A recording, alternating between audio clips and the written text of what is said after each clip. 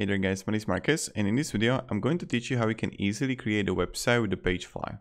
The first thing you want to do is when you're going to install the application, you just click here, create your first page. And voila, you will have pages here, so you can create a regular page or home page or product page. I'll just click here on the right side, create a new page. On the free plan, you can only create a maximum one regular page. Okay, continue. You can also upgrade the plan if you want to. So when you're gonna be here, what you need to do is to click here and add element. What you can also do is to simply add a section or select a page template. What I'm going to do is that I'm going to select a page template. In that I will just be adding elements. So template, and you see plenty of templates that you can use. You can use the product one, or like this one here, which is pretty great. There's plenty of really good templates. And I'm going to choose this one, the decos preview, and select the template. The select template will replace all your current page. Okay, use this template anyway. And here we are. So how the PageFly works is that you're gonna have sections, and in those sections you're gonna have columns, right? And now how you can edit it and what you can do with it. So first thing first, I'm going to teach you how you can work with sections, and then I'm going to show you how we can add elements. So also on the top right, you see that you can switch between all device to tablet to mobile to see how it is. Then you can also go to editor settings and you can enable theme styling. And now to click on this and move it, you can simply move it elsewhere. Or let's say I can move this here, or I can duplicate it, delete, copy styles, page styles, or save section to library. So I can simply move it up or down, completely up to how you move it. See? So this is how you can do it. Always when you're gonna be in section, you can add a new item here, new row. So that's what you can do. Add multiple rows here, and in a row you can, that's like a column, and in that column you can add another thing, right? So that's how it works. And now you see that we got a row, we got the columns here, and you can, so we have a section, and then I click here to column, and I see the columns here. Now how we can add everything here, let me show you. So let's just scroll down below, go to top left, click add element. And now you can add containers as a layout, and you see what kind of layout you can add. Then you have tabs here, accordions. This is for really good for FAQs. So let me show you. I just move it, and now I see. So we got an accordion header, item here. You can add more items, and this is like, okay, I can header text, question, anchor text 1, 2, 3. So this is a text, and I can drop the element here, so I can add like text here, and it will be showcased right here. This is a question. See, pretty easy. So this is how the accordion works. You can also add a slideshow. This is also pretty straightforward. So when I would edit, what I can do is to disable set fixed width. And now when I'm going to click on a slider, I can click on it, and then I can click to action. I can edit the styling here, the background image for the slider. Pretty straightforward, pretty easy. When we go further, you can add also heading, paragraph, button, which is also pretty straightforward. Look at this. Button text. I can move it where I want to. I can align it to the mid. I can change the font size, which is going to increase the size of it. I can change the background color, the border, the display, the CSS code. Pretty easy, pretty straightforward. And click to action if you want to link it, scroll to section, send email. Now, even when we go further, you're gonna have the list here and image. Also pretty simple, so I will just take it and paste it. I can center it, I can add image source, border style, I can edit if I want to. What I can do is just look at this. Let's say that I want to add multiple images.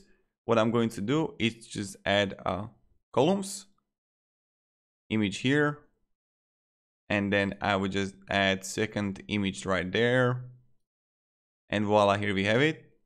Now I would just change it and edit it and center it to the middle. Same thing first here, and this is how you can create perfect columns, right?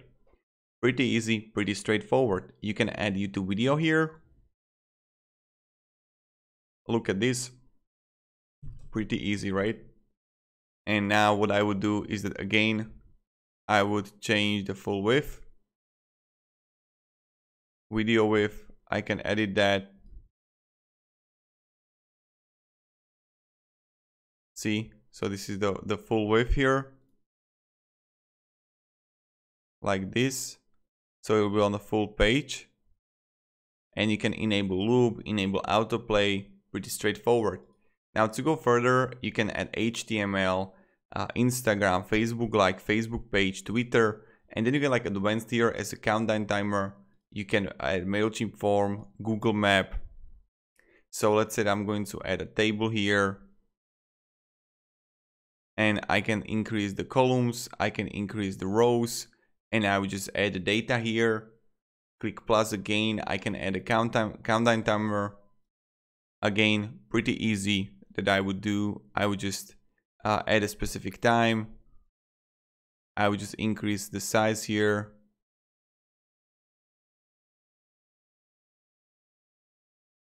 And attributes. So this is pretty much how we do it. My recommendation would be just like edit to max width to the left side, to edit to like columns, and then just like increase the column here, content position. So this is pretty much how we can work with it. And then you're gonna have a Google Map and progress. So progress, again, pretty simple, just add it, and you have general settings here and styling that you can increase the font size, change the colors and everything. So what you can do, we also add third-party elements, add the sections. Sections are really great thing what you can add. If you want to, I don't want to work with things, you can add trash badges and I don't have to create those like this. And then I just add literally everything. So then I can add also testimonials, so I don't have to create the testimonials by myself. Like this. Check it out, just perfect, right? And you're gonna see plenty of sections here, so generate content. And that's what we can do here. Now we can also add a Shopify element. So custom form field. So I can add a custom font here and they would just fill it out. So you can also add from Shopify elements. That's pretty good. And third-party elements, this is something that's connected directly to PageFly. So that's pretty good. And you can have plenty of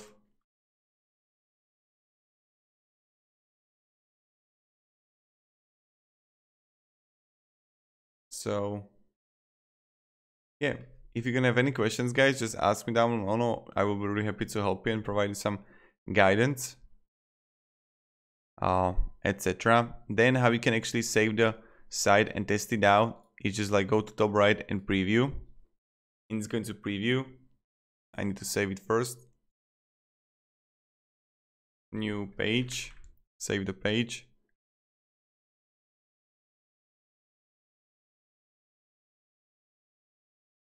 Okay, I can publish it.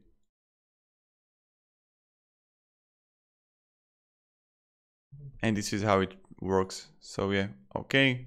Now I can go Shopify, I can go home to my online store, pages. So new page. and see, now we got perfect page here. And this is the things that I was creating. So using PageFly is pretty straightforward and pretty easy. This is just like was the short overview how you can do it and what you can actually achieve with PageFly. Just build a website as much as you want. You can do whatever you want with it. Again, you can add blog posts here, product image, product list. So we can add product details.